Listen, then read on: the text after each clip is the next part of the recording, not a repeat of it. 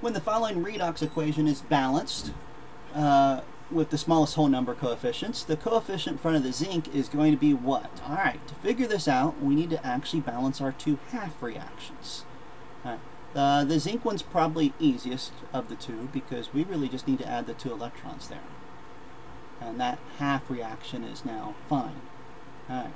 The Re, though, has that oxygen on it, so we need to actually take care of that. Alright, so there's 4 oxygens, so we're going to need to add 4 waters. That created 8 hydrogens, so we're going to have to add 8 H pluses. Alright, we have that 1 negative and those 8 positives to give 7 positives all together over here, and there's no charges over here, so we need to add 7 electrons. Alright, so when we combine these, we need to multiply all these guys by 2, all these by 7, because the common number of electrons is 14.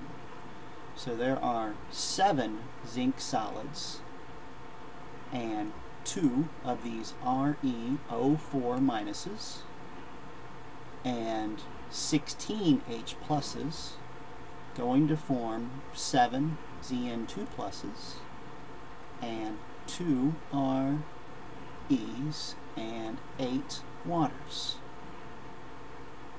So smallest coefficient in front of the zinc is 7.